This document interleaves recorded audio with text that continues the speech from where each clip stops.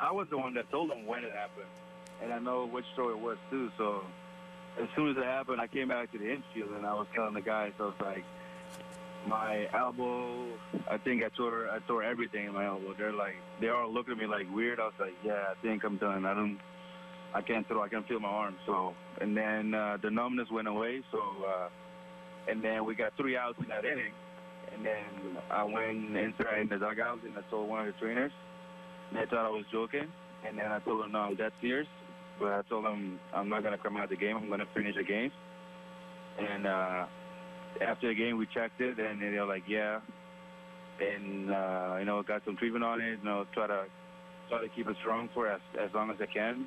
And they told me if I'm sure that I want to keep playing. I was like, yeah. So they put me out there.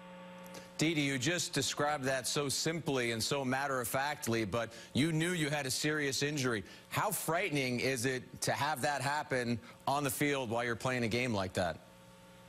Yeah, exactly. That's why I didn't want to come off the field. You play 162 games throughout the year, so you can get to the playoffs and playing for the team. So that's and for the fans. So that's what I wanted to do and be out there and play. And I did the best that I could with 1 arm.